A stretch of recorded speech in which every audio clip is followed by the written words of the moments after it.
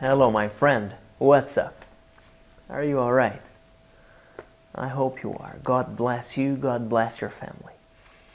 In this class, we continue talking about ants, but we're going to see positive effects of ants now.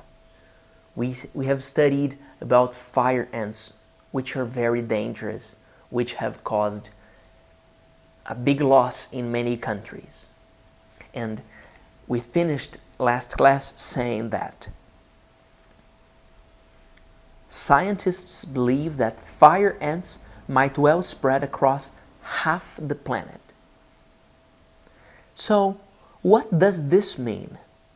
Is it all bad? It is well known that earthworms, have a look. Earthworms are farmers' best friend. They improve the quality of farmland by turning over the soil. This helps to get air into the soil, which enables more water to be absorbed and crop production to increase. However, what many people don't realize is that many species of ant are even more beneficial to soil than earthworms. It has been discovered, for example, that the holes most ants make in the earth allow more rain to be absorbed. Some ants also act as natural pesticides, killing harmful crop-eating insects and protecting plants. In fact, the earliest known use of biological pest management by Chinese orange growers was described in a book written by Chinese botanist He Han in AD 340.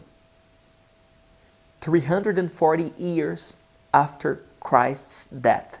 This AD means after death, after the death of Christ. Bamboo bridges were provided by the farmers, which allowed the ants to move from tree to tree in order to reach and kill the bad insects. Now I want you to tell me, how can ants improve the soil?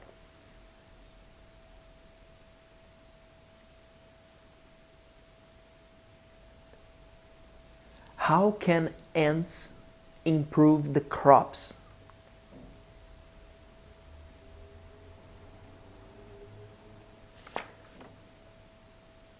Where does this guy who wrote about the power of ants in helping crops come from? Answer these questions. I want to see your answer.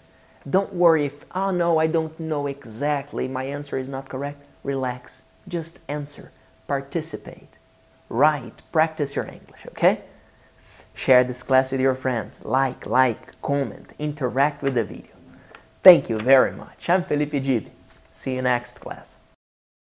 Ants are also important distributors of seeds and play an important role in pollination.